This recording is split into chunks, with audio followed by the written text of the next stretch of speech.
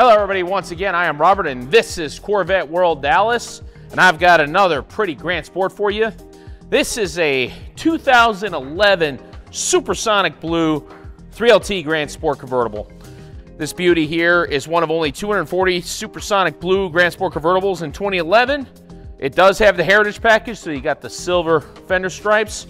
It's got the chrome wheels, silver calipers.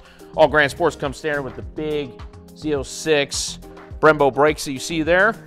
It of course has the same inlets as the Z06 as well, like you see here. And this beauty has a beautiful set of Michelin Pilot Sport 4S tires with plenty of meat to spare.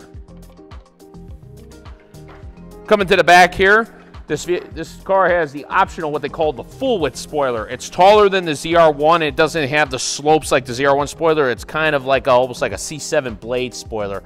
Goes across the edge. It provides a little bit more downforce.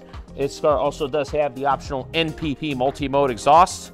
They have the mild to wild feature, and of course adds 6 extra horsepower. Coming to the trunk space here, the previous owner left a nice little bonus. We have the original window sticker laminated along with the inventory sticker. As you can see, the original MSRP on this car was $73,480.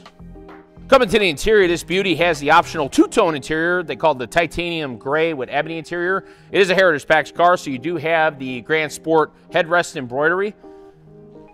And 2011 is kind of unique because this seat is actually a one-year deal. It was an upgrade from the previous seat used from 2005 to 10, but then it would be replaced by another upgraded seat in 2012, making it a one-year special.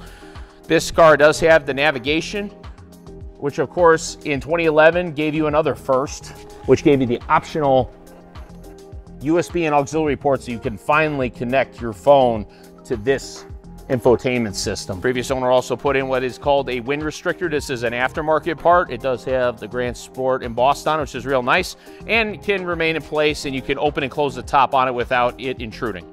Coming over to the engine bay, of course, we got the venerable LS3 with 436 horsepower, 6.2 liter. And the previous owner was nice enough to put a nice SLP Blackhawk cold air intake on it, and also a nice Optima Redhead battery, one of the best batteries on the market. This beauty here has only 18,211 miles, and we got it priced at $41,995. This car is flawless, absolutely beautiful car.